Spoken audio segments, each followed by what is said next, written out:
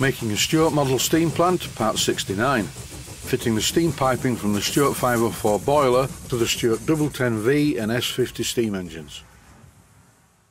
The steam manifold has 3 taps. I'm going to use 2 of these to supply steam to the engines, the third one is a spare. The third steam tap is going to be very useful for admitting compressed air to the boiler, as you will see later on in the episode. In this clip I'm removing the temporary air adapter that I made from the end of the steam inlet manifold. And once that had been done, I just needed another adapter. Thankfully I didn't need to make one, I had one in a box.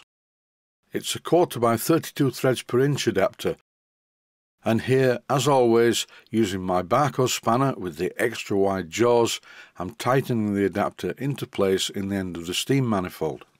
And as always, I've used some Loctite 542 thread sealant on the adapter threads that screw into the steam manifold.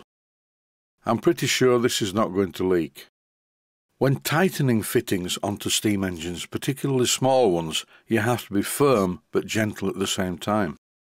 These parts are not very strong, they're quite finely made, so you don't want to shear anything off. This is a microcosm, very small pipe bender, and it's really good for bending 5/32 of an inch diameter pipe. This thread adapter from PM Research is a bit on the small side. I think it's designed for a thinner union nut.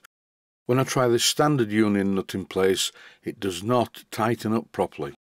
This would be no good at all, as the steam cone would leak, and for that reason I removed the union nut and turned a little bit off it, so now it's a bit shallower. It needs a little cleaning up, but it doesn't bottom on the fitting anymore. A union nut is no good unless it puts positive pressure on the flange part of the union cone. This one is now okay, so it's pipe bending time. This section is running at a high speed, and it shows how many times I did a test fit of the pipe before I was happy that it was in the right place. Here's a finished kit of parts ready for silver soldering. Can you spot the deliberate mistake?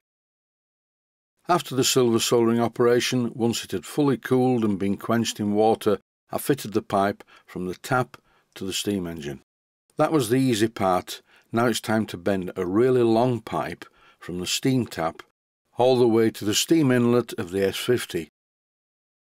I used quite a long piece of pipe. Once again, it's 5/32 of an inch in diameter, or 4 millimeters, and each time I tried the pipe in place I was very careful not to scratch the boiler. I will be giving the black part of the boiler another coat of paint, but I still do not want to scratch the surface with the end of the pipe. This clip shows how difficult it is. You can see where the pipe run is going to go. You can also clearly see that the pipe is a little bit too long.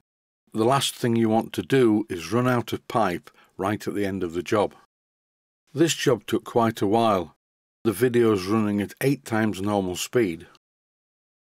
But eventually the time arrived to cut the end of the pipe to fit into the union cone on the steam inlet of the S50. To make sure I didn't get it wrong, I marked it using a needle file.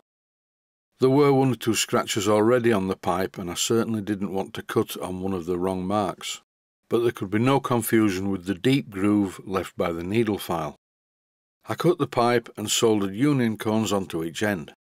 As you can see, not forgetting to fit the nuts first. I was quite happy with the way the parts lined up, and as before I'm using my Barco spanner to tighten the union nuts in place. This is the piping story so far. I just need to mention that pipe runs on a miniature steam plant are really important. I've seen a lot of nice plants thoroughly ruined by clumsy and stupidly positioned piping. For me, one useful rule is to make sure that the high pressure steam piping is low down on the plant where possible. That way any operators are far less likely to burn their fingers, because the steam inlet piping is very hot. With the inlet piping in place, I need to do a little bit of very careful bending to make the pipes line up. I'm not cleaning up the individual pipes. Once all the piping is done, they will be placed in the acid bath to clean them thoroughly. Now it's time for a compressed air test to make sure nothing leaks. I've fitted a piece of silicone rubber tubing and a spring clip, but unfortunately on this piece of pipe the spring clip was too big. Instead, I resorted to the usual method of using a cable tie to hold the pipe very securely to the steam tap. You can clearly see the piece of silicone rubber tubing expanding as I turn up the pressure. The whistle works and nothing is leaking. There is currently 50 pounds per square inch of compressed air in the boiler. Time to open the steam valve to send some of this compressed air to the Stuart 1010V. And off it goes. The engine's still a little bit on the tight side, but it runs quite well. As I move the reversing lever, the engine obviously changes direction. I'm not going to run the engine like this for long because it doesn't have a continuous oil supply. Thinking ahead, I'd already lubricated the engine even before I attached the piping to it. Now both of the steam engines are running and running well. Here's a bit of slow motion, and as you can clearly hear, the 1010V engine is a bit of a rattler. I don't think there's much I can do about this. It's still a bit tight and it may get a bit quieter as it runs in. Don't forget, these are not my engines, I haven't built them, they were supplied by the customer. It's time for me to go. I'll just leave the engines running for a short while to the end of the video. Stay safe, stay healthy, thanks for watching, and I hope you found it useful.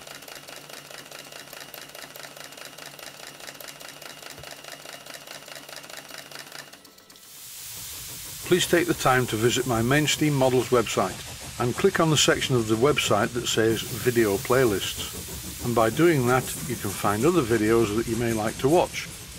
And by using the playlists, you can actually watch the videos back to back.